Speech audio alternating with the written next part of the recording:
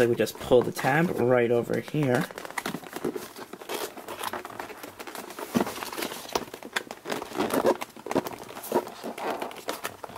Don't want to break the box, sorry about that.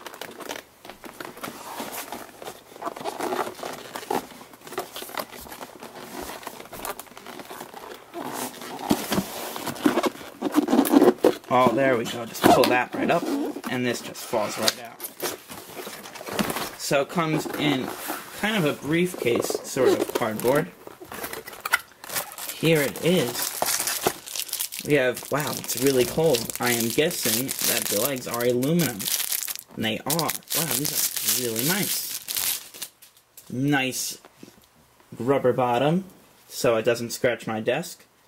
And this is bent a little bit, which is really nice. Don't have to bend my laptop screen back as much. Nice rubbery feel on the top. And I really like this aluminum. Let me see if I can assemble this really quickly for you guys. Let me just take up the other leg.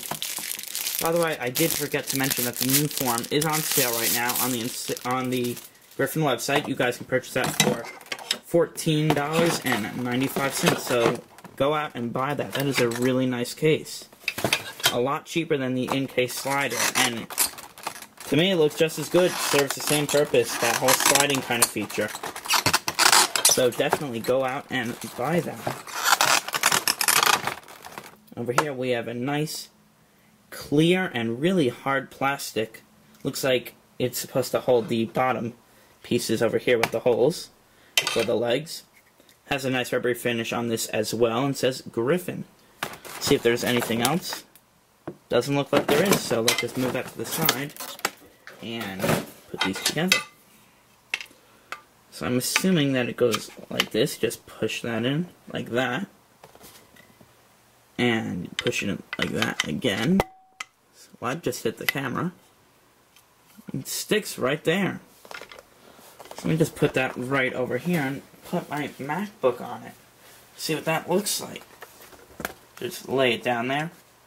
The rubber holds it down really nicely. Let me pick this up and show you guys.